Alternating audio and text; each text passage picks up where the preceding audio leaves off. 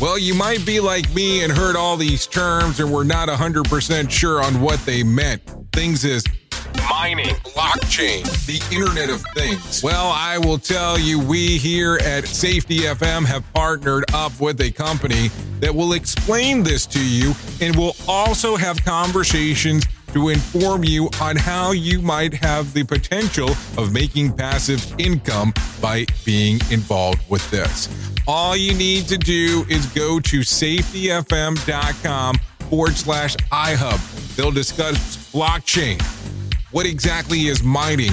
What is cryptocurrency? And what is the Internet of Things? To find out more information, go to safetyfm.com/iHub. That's safetyfm.com/iHub. And don't forget to mention that Jay Allen sent you.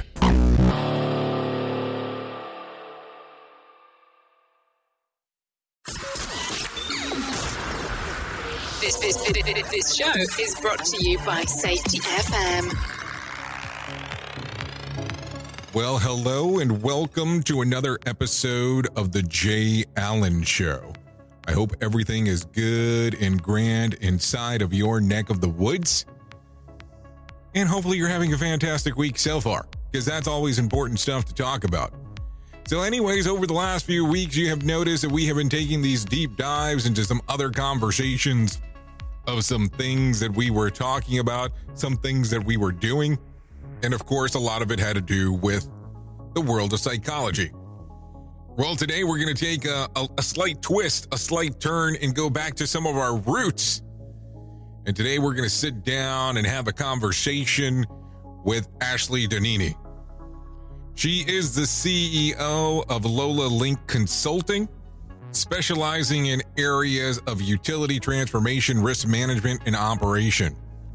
Donnini spent over a decade supporting sea changes from legislation to technology development and safety culture. Her career began in 2007 regulating the Commonwealth of Virginia. Ashley holds a degree from Virginia Commonwealth University, Executive Master's in Energy Specialization from Ohio State. So, without some further ado, let's get this moving and sit down and have our conversation with Ashley right here on The Jay Allen Show.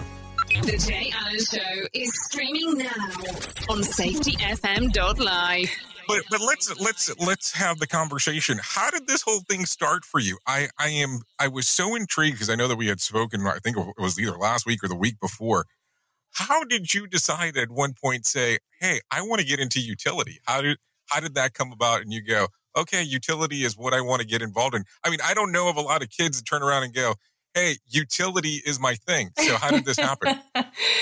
Yeah, I don't know of many kids either, but I hope that, that will change because utilities is a great space to be in. But probably much like many in the industry, it started with no plan.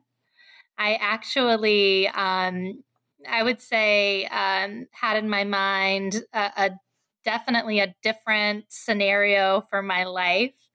But it's been fun and interesting and totally unpredictable, unconventional. I guess if you asked the younger version of me, I would have never predicted that, right? So I actually started as an undergrad pursuing at the time, I wanted to pursue law school.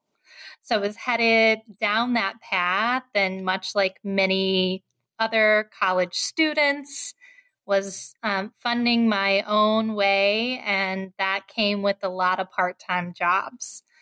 So really at that time, I just wanted stability and more structure. So I extended an outreach to my network of friends and colleagues and said, hey, I'm looking for a full-time job so that I can really go to night school.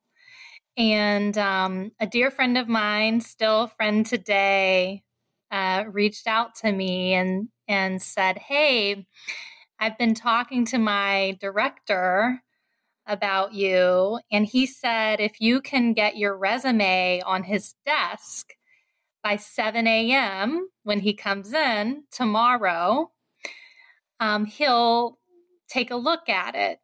And hindsight, knowing him now, he was testing my hunger for a role. They didn't have a role at the time. So he was like, I'm just going to be transparent. We don't have a job posting. We know we probably could use some extra help, but there's nothing formally in place.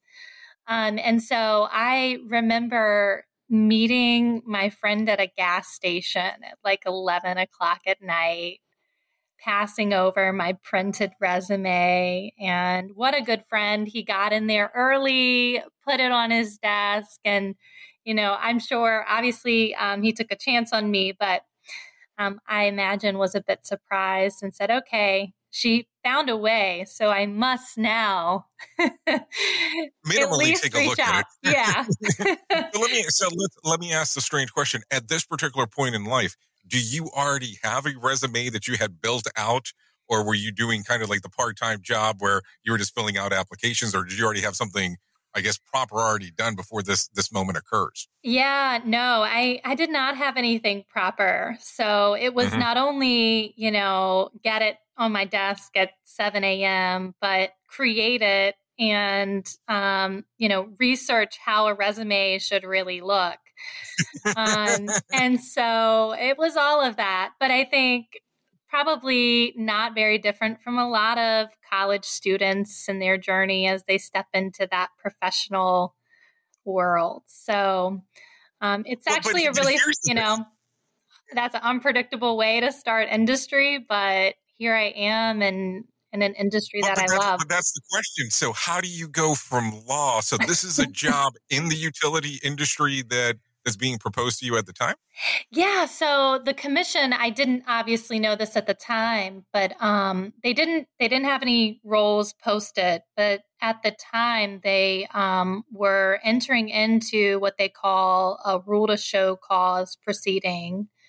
And really, that's a court proceeding where they pursue or name a company or individual who's been violating law. And at the time, it was, utility safety code. And they needed someone to come in and really just be dedicated to helping write testimony. And so two of my, I think at that time, I probably had 4 part-time jobs, but 2 of those were at private. Yeah. College is expensive. But was that 2 of those jobs were at private law firms, and the paralegals who I was really supporting through filing of thousands of elements of paperwork, and they let me eventually gain their trust enough to sit with them and understudy a bit and draft a little bit of their paperwork and testimony, and obviously with a ton of oversight. So I was, the wheels were greased for that environment, and it just so happened that that is what they needed. And so I came on and I spent a good 6 to 9 months writing testimony for the commission.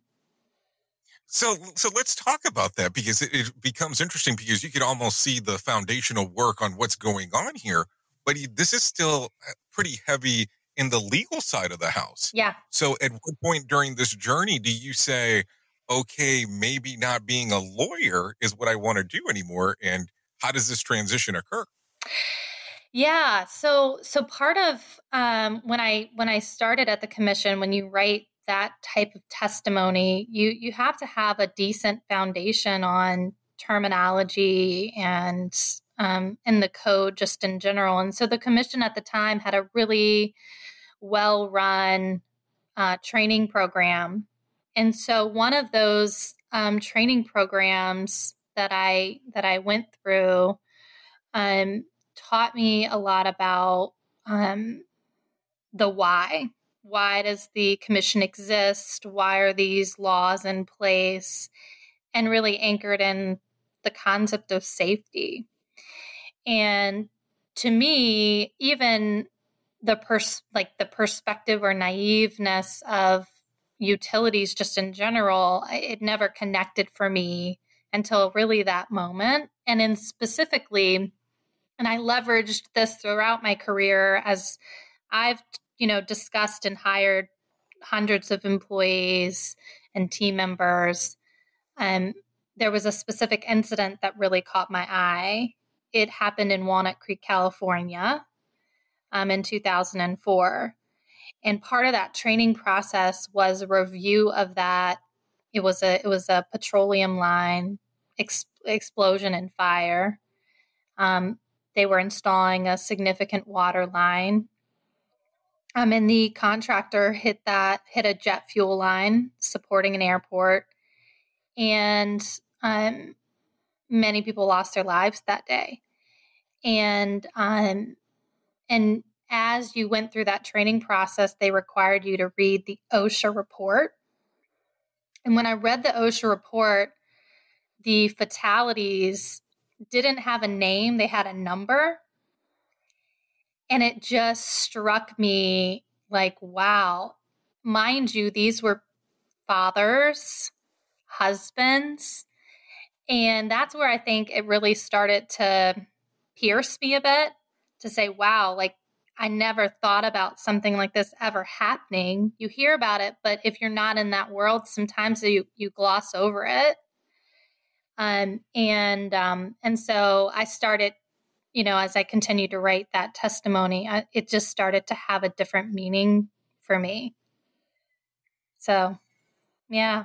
Well, no, and it's interesting because the more I'm able to do this, the more kind of common that story is, where there's always that one incident that is the one that does the shift. It's the one that makes you think differently to an extent on what's going on inside of there. So when you take a look at that impact of when you're reading this OSHA report and all of a sudden now they're not people, they're numbers, and you're looking at this, at what point do you say, okay, this is where I'm going to start taking some deeper dives?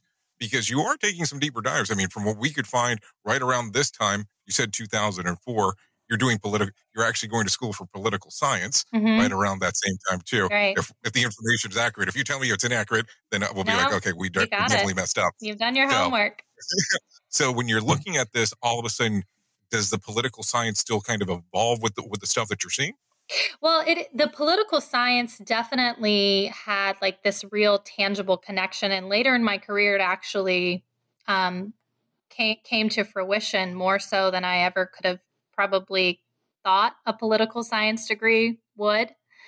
But there were definitely connections in this constructive tension between just the governmental process and timelines to enforce code, to change code, all in that vein of safety. And later down the road at my tenure at the commission, I had an internship that I did with the Virginia General Assembly. At the time, it was Representative Christopher Peace. And I got to kind of see a bit under the hood of that legislative process. And this was before I started with the commission, but was involved in a working group that really drove some impactful legislation, unprecedented legislation around sewer laterals. But yeah, I mean, and I was able to leverage, my understanding and my education in the political science, both in text academia, but also in that internship type of non-paid, by the way, but valuable. It paid down the road, right? Well, nowadays they have paid internships. I'm like, what is they didn't this? have that when I was a kid. This is the life. But yeah, I learned a lot and was able to really connect. And I think it definitely played to my strengths in that space. And then obviously throughout my career, having touched a lot of different legislative changes or sea changes within industry. So do you have some political aspirations now as well, after seeing under the hood, seeing behind the curtain? Never say never, but where I like to really... That is a yes. That is a version of a yes. I'm going to throw that out. Never say never. It's not on my radar as it sits today in terms of being front and center, like legitimizing politics. However, where I've operated a lot of my career, and I actually enjoy it, is really that behind the curtain type of space where I'm connecting this problem, challenge, vision, and operationalizing it. And part of that journey, kind of taking that strategy to the street, is very much, what you often can see in careers and areas like lobbying, like political associations that are trying to educate and inform different advocacy groups. And so I've definitely played in that space for sure. And influenced, I'd like to think, for the betterment of the industry and just in general society. But in terms of sitting in the forefront, I don't know about that. But definitely support. There's definitely, it's kind of like my mom's a nurse. I always say it takes a special person to be a nurse. And I really think it takes a special person to be a politician. But there's a force, a diverse force behind those scenes that really, the politician can, live and die by in terms of team. So part of that team, I would say, I'm part of that as it sits today in advocacy. But I don't know if I see myself sitting in the driver's seat. So we will be looking at what kind of political involvement you'll have later down the road. So you're not buying that. Okay. No, I'm buying it. I'm just saying later on what you might be involved in, even if it's a behind the scenes type of thing. Yeah, maybe. Yeah. This is The Jay Allen Show. This portion of the show has been sponsored by Private Internet Access, America's #1 virtual private network, or VPN. Even if you use incognito mode, internet service providers is storing your browser data and many times even selling it. But Private Internet Access, or PIA, can help you. PIA encrypts and reroutes your internet traffic through one of its own servers, hiding your data from your internet service provider or network admin. And with servers in over 75 countries, you can get unrestricted access to geo-blocked content from around the world. PIA comes with easy-to-use apps and browsers extension for all devices, a rock-solid privacy policy, open source security, advanced customization settings, and it was just ranked the fastest VPN in the world by PC Magazine. And if you sign up right now with PIA, you can take advantage of a special deal only for Safety FM listeners. Only by using the following link, you can get the digital privacy for less than $2 a month. Yes, you did hear me correctly, less than $2 a month, and an extra 4 months for free. So that means for only $1.98 a month and 83% off, you can get this service for you right now. That's so much more inexpensive than virtually every other VPN on the market. And if you get it right now, you can take PIA's 30-day risk-free challenge. You can try it out for 30 days, see if you like it, and if not, just return it for a full refund. So just go to safetyfm.com/VPN. That's safetyfm.com/VPN to try out the best VPN on the planet completely risk-free. Now remember, safetyfm.com/VPN. And we are back on The Jay Allen Show on Safety FM. So let me ask this. I want to kind of go back a little bit to the utility portion. And of course, today is International Women's Day. So this is at the time that we're doing the recording. I want to make a reference here that, of course, as you are aware, and a lot of us know, that utility, for the most part, is a industry that's heavily related to males. There's a lot of males in the utility industry. So as a woman, as you're going through this, was there any difficulties when you're writing some of this testimony, when you're going about and saying, okay, this is what we're working on? How is the industry at the time responding to you with what you're bringing forward? Yeah, I mean, that's a very interesting question. I've seen industry really evolve. Many that know me in this space would say I've grown up in industry. And part of growing up in industry, I've not been able to only see it evolve, but I've really been surrounded by incredible people who have mentored me and guided me along the way through challenges that, quite frankly, women experience in this industry that, others don't. On top of that, I was very young when I entered industry as well. And so often I would find myself not only being the only woman in the room, but being the youngest by a long shot.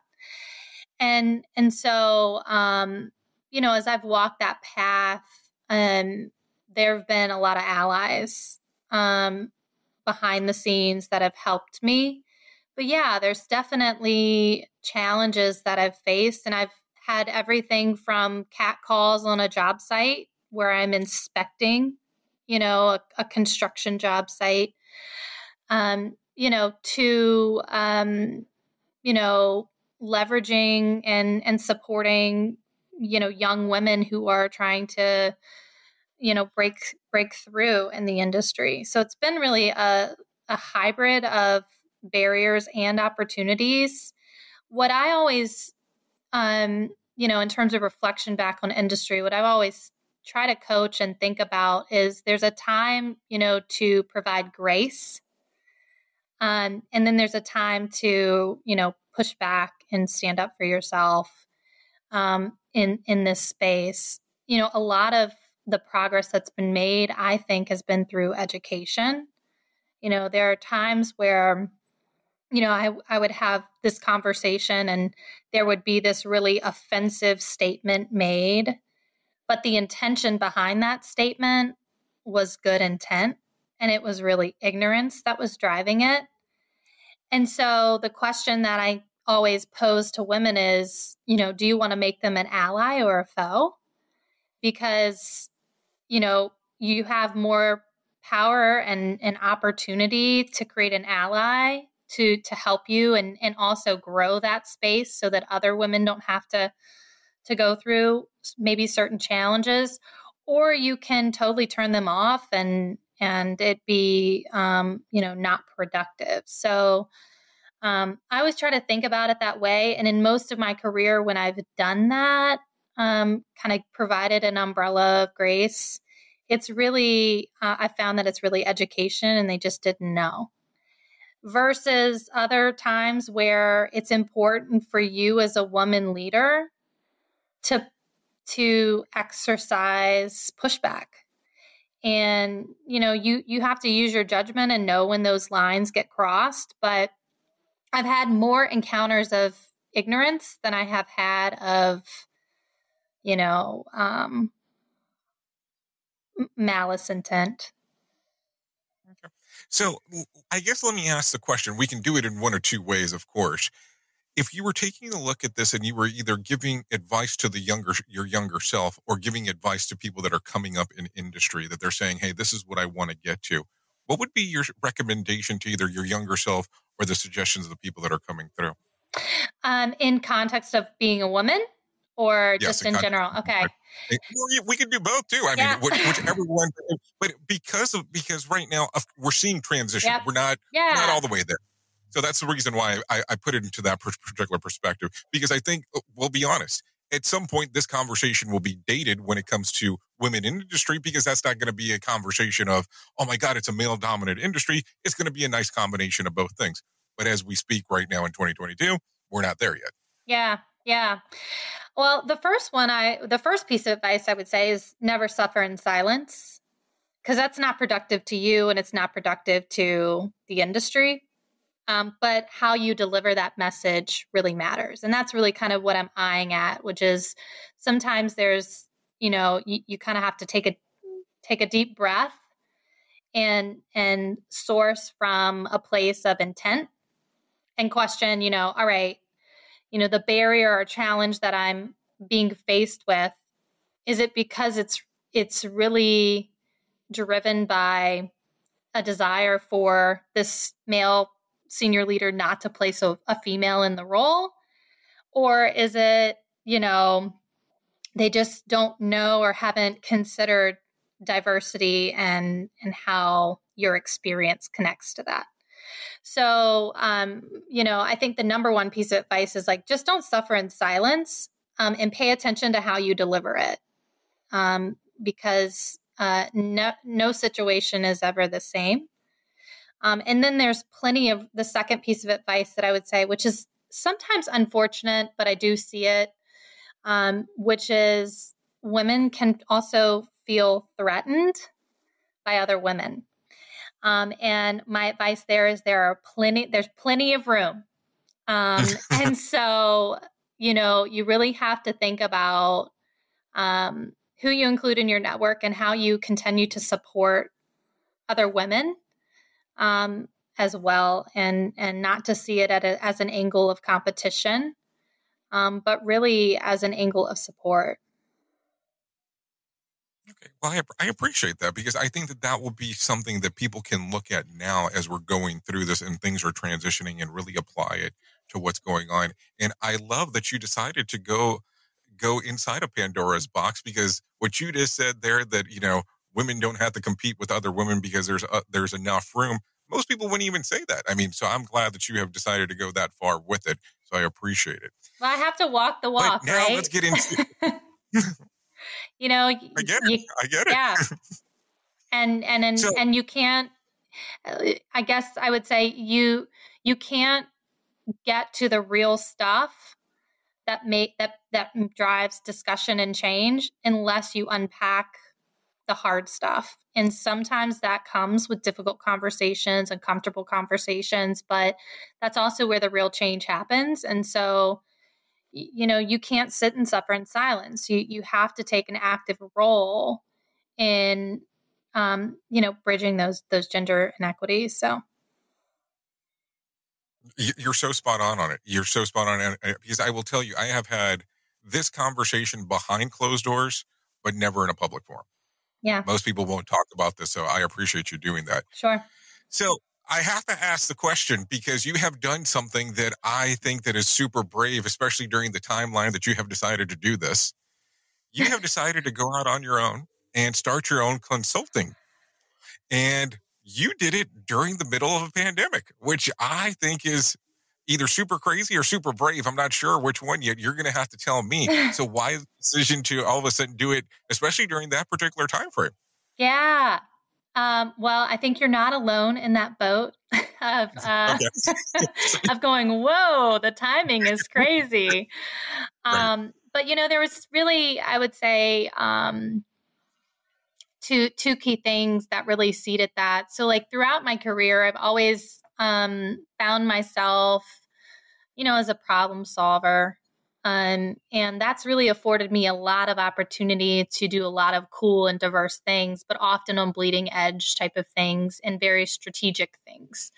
And so that's given me opportunity to see where gaps are, and then employ what I believe kind of to be gifts that I've been given. Everybody has them, to help kind of translate and really allow those visions and strategies to come to life. And so I really just felt called to do something a little bit different. I'd been in the public side of the industry. I've been in the private side of the business as part of an executive team on one of the nation's largest utilities. And I wanted to see what it was like with that third stakeholder group, which is really the services side of it. And really felt called to kind of step out a little bit and leverage that gift in just like this higher, more meaningful way. And it's really allowed me to do that. I've connected with so many new people, new talent, and working on incredible things that are meaningful. and really will serve the industry well. So I feel really good about that. And then, the second seed that really kind of catapulted me is I was really kind of transitioning my thought process on stepping out on my own. I had a conversation with a really great friend of mine. And we were just talking about, is this something that I want to do? I don't know. But I know that I'm feeling called to do something different. And what he said to me was, well, Ashley, you've demonstrated to date, no matter what you do, you're going to be great at it. The question now at this stage in your life is what story you want to tell your daughter, Lola, hence Lola Link. At the time, now I have 2 babies, so I have to probably figure out another venture, but co-branding. Yeah, but and it really stuck with me. He wasn't doing it. I think he, in many ways, said it just almost in passing, but it just sat with me for a really long time. And so I said, there's going to be an opportunity where Lola is going to be faced with a decision and a fork in the road in terms of decision making. And I hope she has a ton of those throughout her life. And I don't want her to settle for a choice because fear is there. And so I said, okay, well, I'm all in and I have to, model this. And not just for Lola, but just for women in industry. I think, I've seen it time and time again that even, for example, with job descriptions, women will say, well, I don't fit this job description at all, but I'd love to learn it. And I think I can do it. And they never apply for the job. And so they really put themselves in a position where they're not, putting their name in the hat for the opportunity. They're sabotaging in many ways themselves. And so I just decided to take the leap. I never, would have guessed I'd, ever in my future would have been starting my own company, but it's really just modeling that example as well for my daughter and other women in industry and taking it day by day and step by step and, learning along the way and having fun about it. So if people want to find out more about your consulting services and the things that you're doing, where can they go to find out more information? There's 2 key ways. One is go to my website, www.lolalink.com. Or you can check me out on LinkedIn, both through Lola Link Consulting LLC or by my individual profile page, Ashley Donnini. So here's a question. Do you accept people that you don't know on your LinkedIn? Because I always find that one interesting.